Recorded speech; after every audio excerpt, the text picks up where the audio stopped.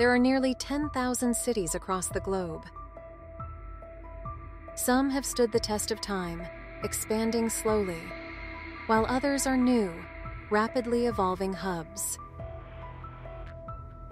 Traditional cities grow in every direction, spreading out, consuming space, swallowing nearby towns and villages. Cities expand organically, making use of available land and natural landscapes, striving to keep their parts close, connected, and thriving in harmony. Some cities, constrained by geography, have no choice but to grow in specific directions. Yanjin, China, for example, stretches in a line, confined by mountains and rivers. But what if a city wasn't constrained by natural forces? What if it was intentionally designed to grow in a perfect line?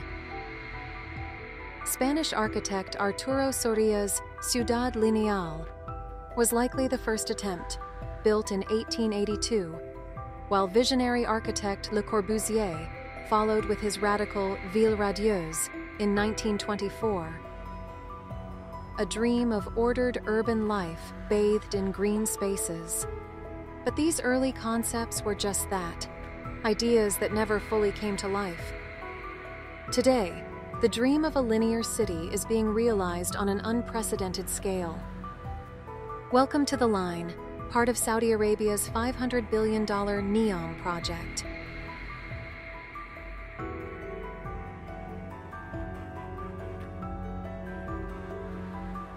Amid the vast desert where the sands meet the Red Sea, our story begins.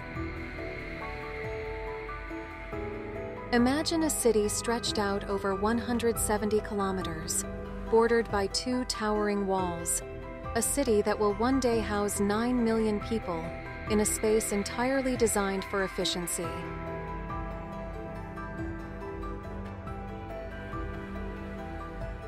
Unlike the cities of the past, the Line is not a place of sprawling roads and endless highways. It's a vertical utopia, designed to eliminate cars, powered entirely by renewable energy, with everything you need just a 5-minute walk away.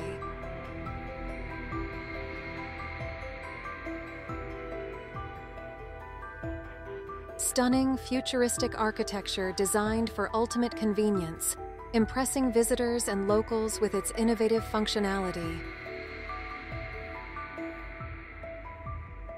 In many ways, visiting NEOM feels like stepping into the future.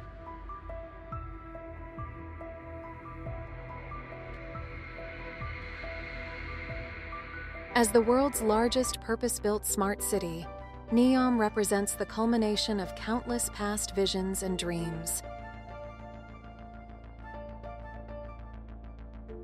The largest building in history, it utilizes natural ventilation for sustainable airflow.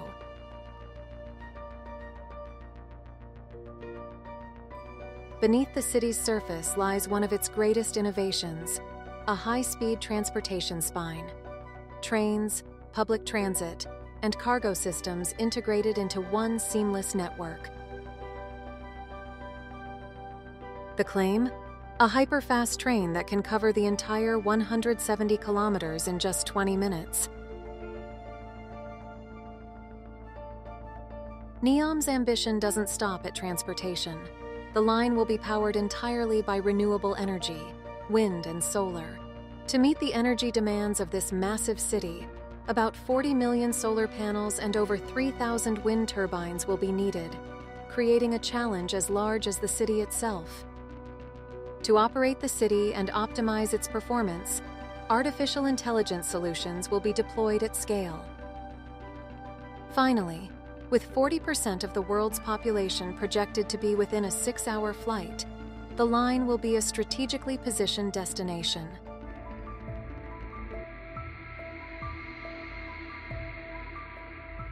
But with innovation comes challenges. The project's costs, already extreme at the planning stage, carry a high risk of escalating dramatically over time. In transportation, to cover 170 kilometers in 20 minutes, the train would need to travel at over 500 kilometers per hour without any stops. During peak hours or in case of disruption, congestion could cripple the city. Without alternative routes, any delay could cascade into chaos.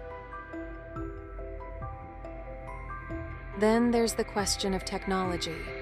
The line's AI-powered systems promise to make life seamless, but with that reliance comes risk.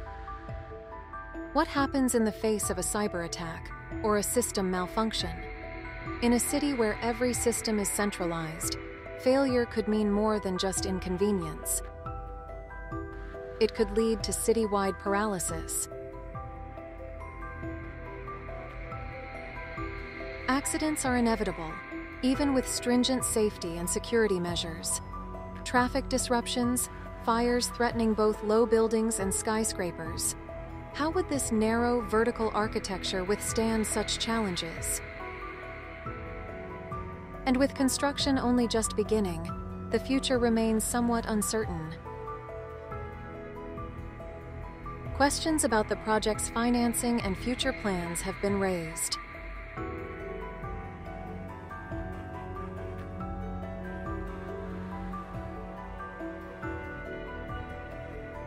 In response, however, the original plans have been reaffirmed.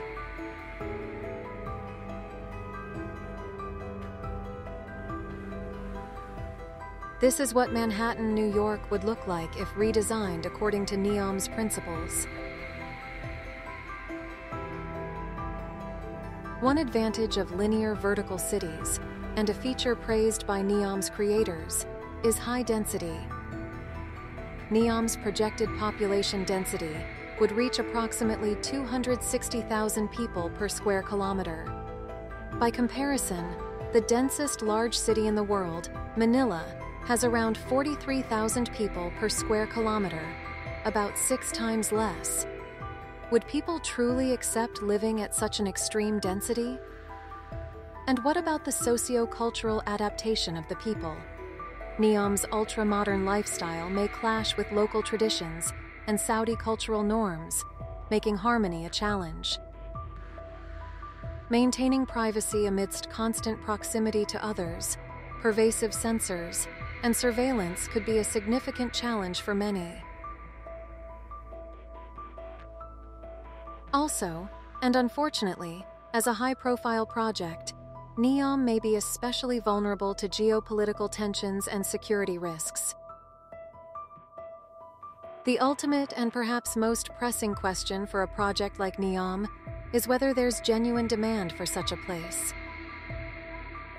Located in the desert, effectively an island of comfort within a densely populated new urban space without history, NEOM offers a controlled, futuristic environment under constant surveillance. With AI and advanced technologies that haven't yet stood the test of time, will this be a place people are drawn to, willing to settle permanently and call home? Only time will tell.